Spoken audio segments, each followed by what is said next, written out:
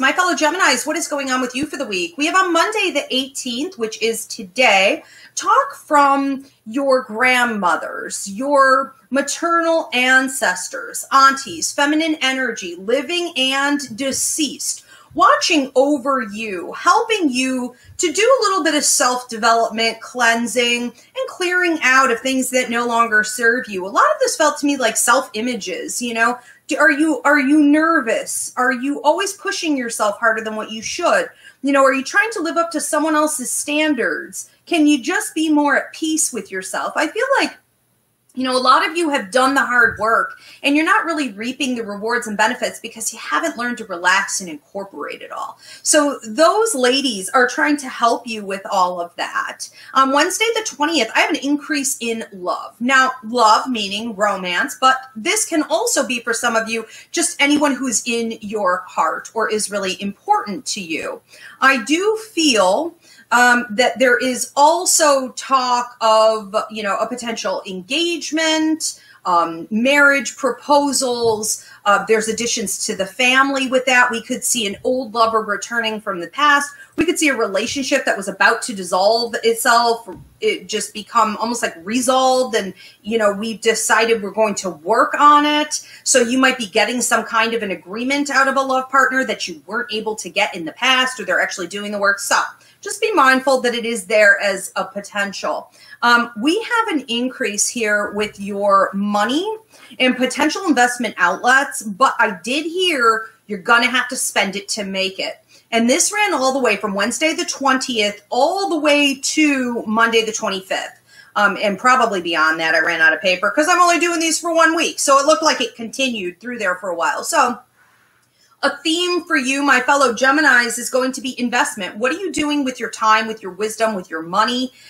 Where you put it is really going to prosper for you, but this is no time to hold back and hoard what you have to give.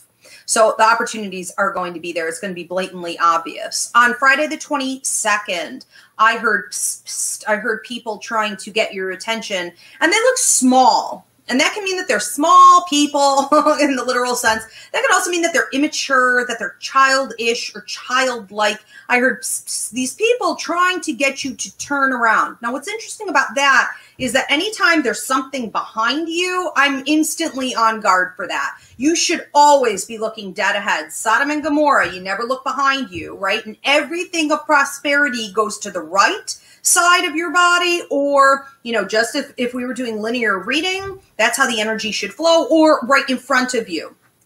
And this was behind.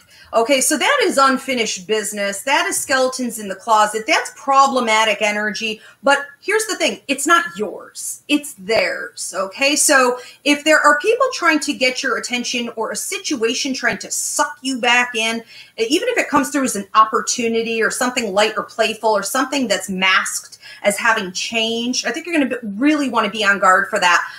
What your ancestors wrote here was it's from the past, but they're not ready, or it's not real, or it hasn't improved. Sunday the 24th, I saw you as a train. Whenever I see you as a train, that's going to mean that you are boundary setting and you're moving full steam ahead. And this had to do with other people. I heard stop waiting on them and no more tears. So your ancestors and your guides don't want to see you waste any more time or energy on people or situations that just are not going to come around in the way that you had hoped. On Monday the 25th, I saw you as a train again, but in a very different way. There was talk of movement forward with your residency, with investments, with your job, sort of like as a promotion or a leveling up with your career.